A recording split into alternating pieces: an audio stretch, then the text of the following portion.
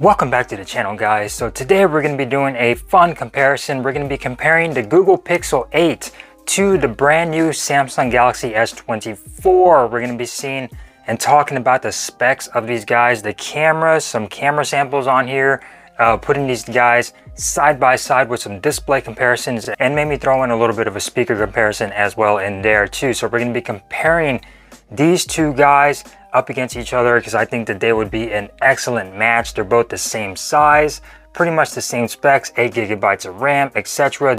If you're here for the first time, welcome to Sick Eric Tech. I do a lot of comparison videos like this, and consider subscribing. I would really appreciate that, and that way you don't miss out on other comparison videos with the S24 and other devices. So let's go ahead and jump then into a Google Pixel 8 versus the Samsung Galaxy S24. Let's go. All right, so let's go ahead and jump down into this comparison. So we got the Google Pixel 8 versus the Galaxy S24. So very excited about this. So going on over to the dimensions, let's go ahead and start off with the Galaxy. And we get a 5.79 inches tall, 2.78 inches wide, and 0.3 inches thin. So a very nice, comfortable design with these flat edges and the flat back, just like an iPhone. So I think Samsung is definitely copying iPhone's design, but it does feel real good in the hands. It is very manageable and very small. You do get a Gorilla Glass Victus 2 on the front and on the back with the Armor Aluminum 2 frame, which is supposed to be tougher against drops. And it is IP68 dust and water resistance, water up to 1.5 meters for 30 minutes. So very fantastic, very nicely built, very nicely done with this matte finish on the back. This is how you do a glass finish, guys. Matte finish, matte sides. This thing looks beautiful. Going on over to the Pixel 8 over here, you get 5.93 inches tall, 2.79 inches wide, and 0.35 inches thin. So it is a little bit thicker than the Galaxy, pretty much mainly on that camera bump and the frame as well, just a little bit thicker. And it comes in at about 6.60 ounces. The Galaxy was 5.89. I don't know if I mentioned that, but the Galaxy is a little bit lighter than the Pixel, and you could definitely feel that in the hand. The Pixel may have a little bit more comfortable edges on here with the curvedness on the back, and that smoothness sort of feels like a little pebble compared to the Galaxy, but I do not like this glass back. It is Gorilla Glass Victus on the front and on the back, but it is glossy. Definitely a fingerprint magnet when it comes down to the Pixel. IP68 as well. Again, up to 1.5 meters for 30 minutes. Both of these do have in-display fingerprint sensors. The Galaxy is going to be an ultrasonic fingerprint sensor, while the Pixel is a optical. And as far as the speed goes, the Galaxy might be a little quicker than the Pixel, but the Pixel has definitely improved over time, especially coming from the Google Pixel 6. That thing was horrible. As you can see, the Galaxy is a little bit quicker when it comes down to just resting your fingerprint on there, but the Pixel is actually doing pretty good as well. So both in-display fingerprint sensors. I would say that the Galaxy just a little bit more secure because it is an ultrasonic rather than just, you know, taking a picture of your fingerprint like you do on the Pixel. Going on over to the display, so the Pixel does have a 6.2 inch OLED display, comes in at 120 Hertz, supports HDR10+, does have a peak brightness of 2000 nits. This thing is bright. It does have a resolution of 1080 by 2400 with 428 pixels per inch. Like I said earlier, covered in Corning Gorilla Glass Victus. You do get an always on display, which is highly customizable over here. So if you're going into your customizations, you do have so many different options for clocks and colors to change on the Pixel. So Google is definitely giving us a lot more customization this time around with customizing your lock screen and your wallpapers and your colors. So that is fantastic for the Pixel. Going on over to the Galaxy, it is a 6.2 inch dynamic LTPO AMOLED display. Does support 120 Hertz and HDR10+, but this thing gets up to 2600 nits peak brightness, and you definitely can tell this when out outdoors. This display is bright. Both of them are really bright and good outdoors, so no issues reading them in direct sunlight, but the Galaxy is going to get a little bit brighter than the Google Pixel. Has a resolution of 1080 by 2340, and it has 416 pixels per inch, covered in Corning Gorilla Glass Victus 2, and you also do get an always-on display on here, which is also highly customizable.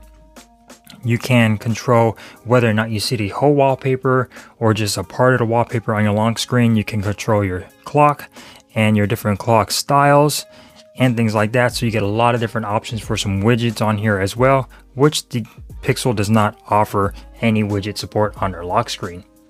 So as far as displays go, I would say the Galaxy definitely coming in a little bit more of a head, but I would say just because the Galaxy has those issues with the vivid setting not being activated on here, colors still look great, but they're not as punchy as past Galaxy devices, so things are going to look a little bit less vibrant on the Galaxy, but it's not that much of a difference. You definitely won't notice it when watching videos, so in that case it's kind of hard to say since no software update has come out for the Galaxy, while tons have come out for the Pixel already, so it's kind of a draw on display. You guys tell me which one you might think looks better. So both of these devices are running Android 14 out of the box. You get Samsung's One UI 6.1 over here. You get Android 14 on the Pixel. You get the Google Tensor G3 on the Pixel with the Immortalis G7 15S MC10 GPU. 8GB of RAM. This is the 128 variant. It can go up to 256, by the way. Over here on the Galaxy, you get the Snapdragon 8 Gen 3 with 8GB of RAM. This particular variant is a 256 variant. Can go all the way up to 512. 128 variant will only have UFS 3.1. Anything higher than that will have 4.0. So I don't know why they did that. Kind of lame, but it is what it is.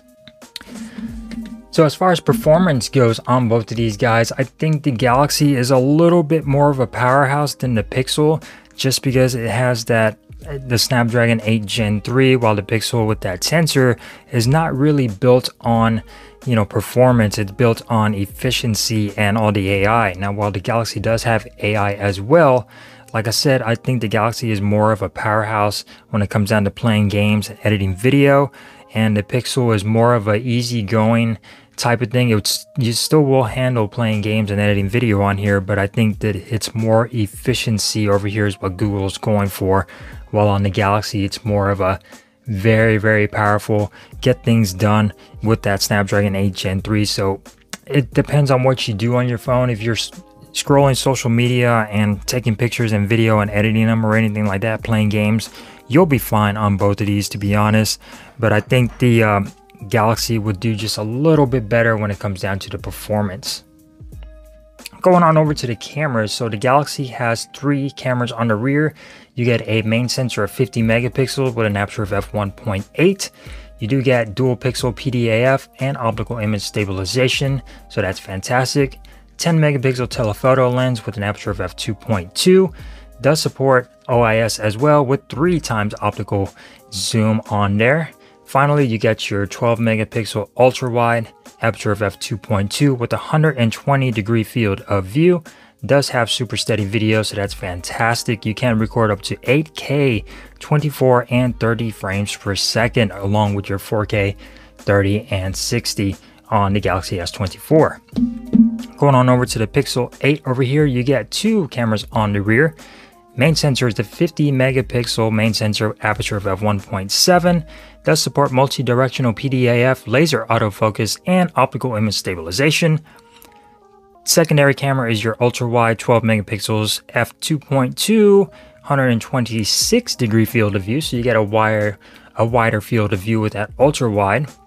And you can record up to 4K 24, 30, and 60 frames per second. Front-facing cameras on these guys, Galaxy is going to be a 12 megapixel front-facing camera with an aperture of f2.2. Does support PDAF. You can record up to 4K 30 and 60 frames per second, and it does support HDR10. Plus, the Pixel over here, 10.5 megapixel, aperture of f2.2, and it does support PDAF as well. Can record up to 4K, 24, 30, and 60 frames per second on these front-facing cameras. So as far as camera quality goes, it's kind of a draw on both of these. Pictures and video are definitely different. The Galaxy tends to overexpose the background, especially on this front-facing camera, while the Pixel keeps things in line and looks very good with video. But in some cases, portrait shots on the Galaxy look a little better than they do on the Pixel when it comes down to portrait rear shots on that rear-facing camera.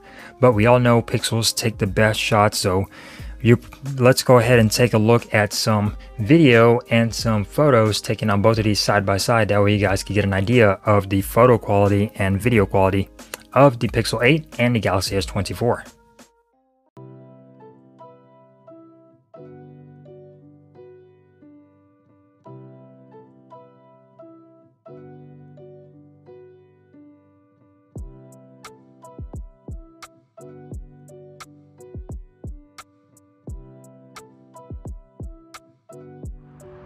Alright, so here's front-facing camera, 4K, 60 frames per second, Google Pixel 8 versus the Samsung Galaxy S24.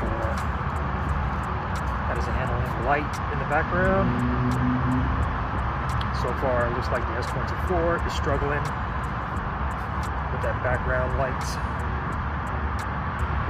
And yeah, there we go. Let's continue on with the video, shall we? Okay, so here is front-facing footage, Google Pixel 8, 4K, 60 frames per second. You know how it's handling the background, and let's go ahead and go on over to the Galaxy S24, shall we? And here is the Galaxy S24 in auto mode, and notice a difference in the background. Totally blown out, so hopefully this gets fixed with a software update, but compared to the Pixel 8, it's got no chance.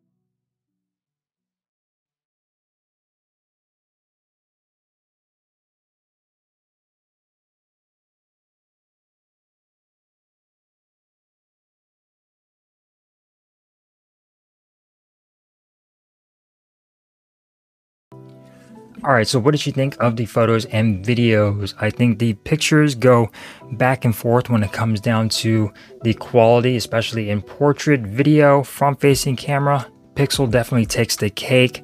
Samsung Galaxy S24 has not had any updates, so I'm hoping that that brightness level tends to go down when it comes down to getting an update for that camera and for the actual phone. So it's kind of hard to say which one wins here. The Pixel's had a whole bunch of updates while the Galaxy has had none, so there's still time to change and to fix those brightness issues when it comes down to video and photography on the Galaxy S24. But let me know in the comments which one took the best shots and which one took the best video.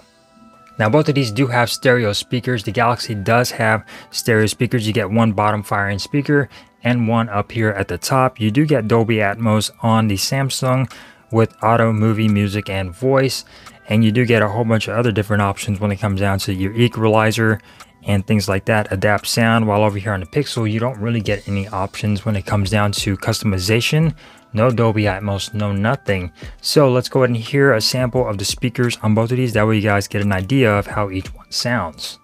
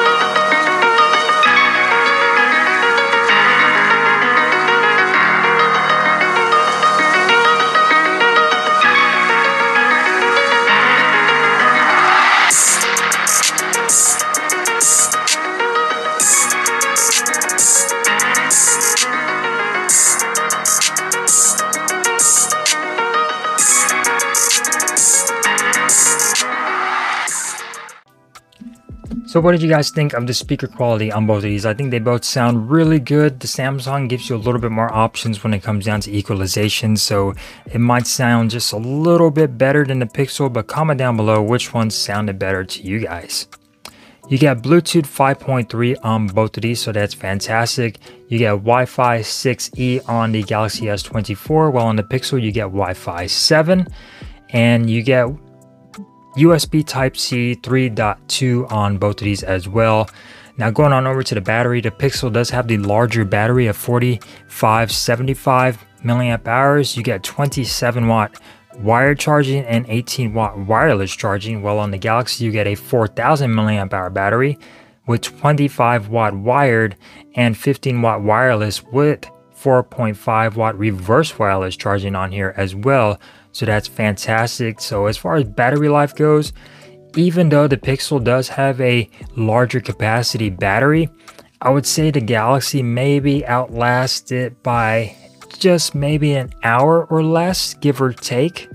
So even though they're different in batteries, the Snapdragon 8 Gen 3 is a very efficient processor, so you're gonna get a little bit more battery life, but it depends on your usage. If you're playing games all day, shooting video, you know, things like that, of course your phone's gonna die. But both of these are definitely full day devices and charge at the end of the night, and that's with all your settings, you know, activated on here, all your features, nothing dialed down to save battery. Both of these devices going at their full potential, definitely full day devices, and for me that's perfectly fine.